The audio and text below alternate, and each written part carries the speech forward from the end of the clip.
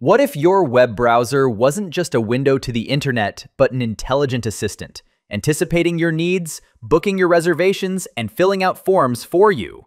Sounds like science fiction, right? Well, get ready, because OpenAI is about to drop a bombshell that could change how we interact with the web forever.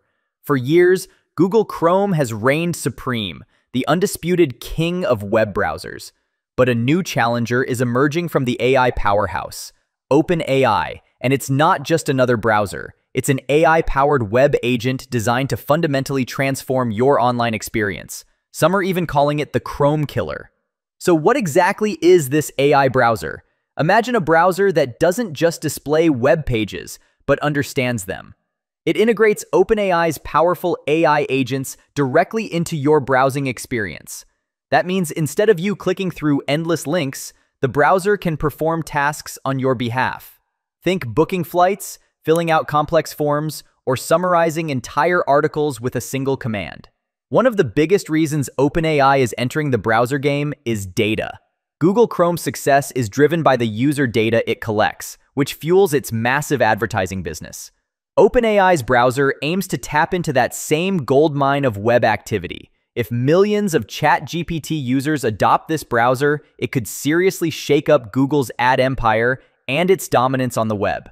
Here's a twist. OpenAI's browser isn't built from scratch. It's built on Chromium, the same open source code that powers Google Chrome and Microsoft Edge. So users get a familiar experience, but with AI superpowers layered on top.